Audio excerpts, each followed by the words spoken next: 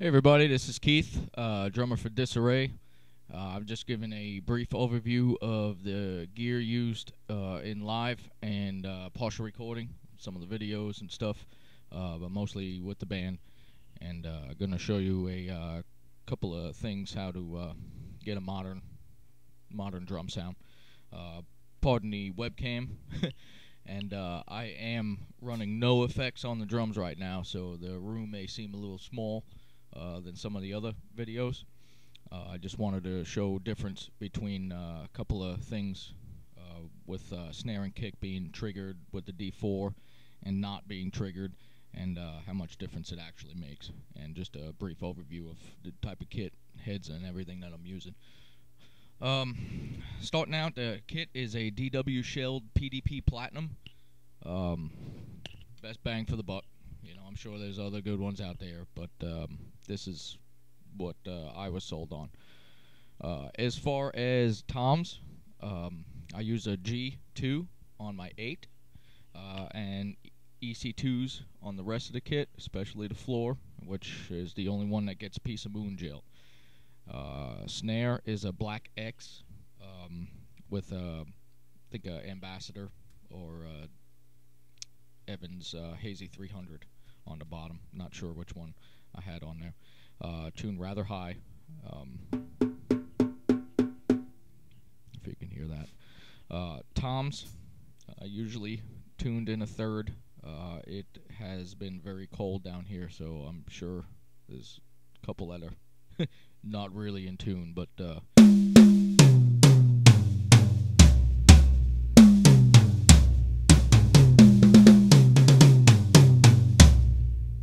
as close as we can get anyway. Kick is a little higher than I normally run when it's not triggered.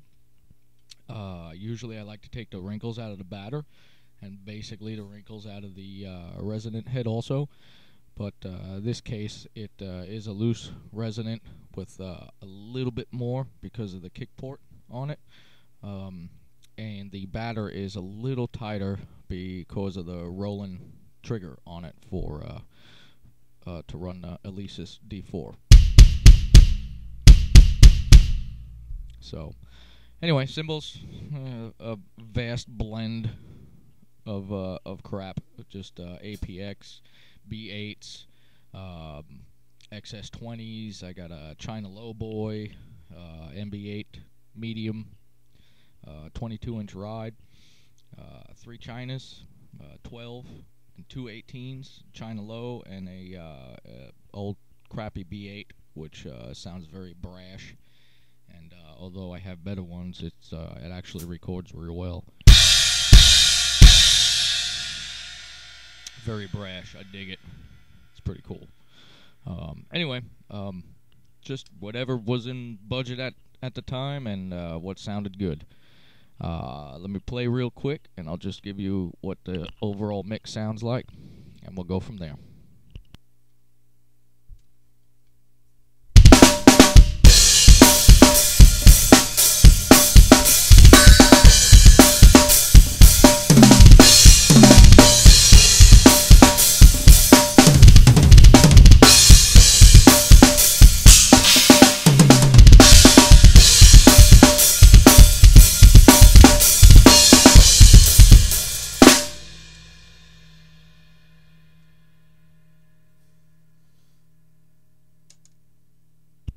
Okay, you get the idea. What I was going to show is muting the track on the D4 so you can hear kick and snare, and the differences.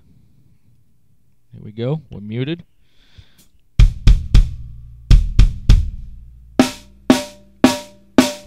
That's regular dry, snare with an SM57, just the kick just with digital reference, nothing big. It is EQ'd just to pick up some low mid and some low end, try and get some attack out of it. And then we'll unmute and you see the difference.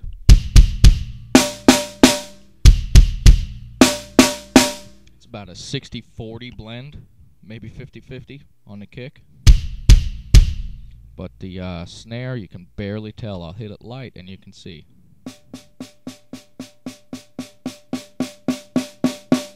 Right there, that last shot is where it came in.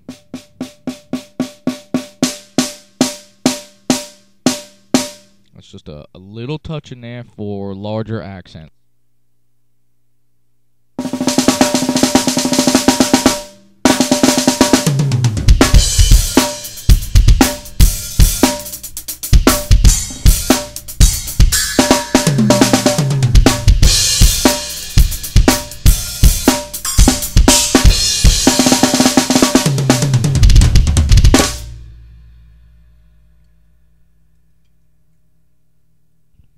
That's all it is.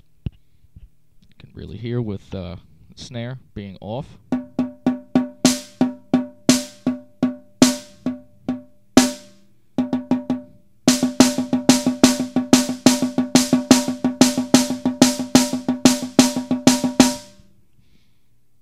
Set the trigger up just so your accents are picked up and nothing else, so you get a much more natural sound.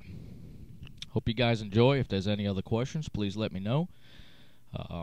Next time I'll go through with different tuning and how to actually find the pitches or notes that you'd like and intervals to tune on. Appreciate it. Have a great day.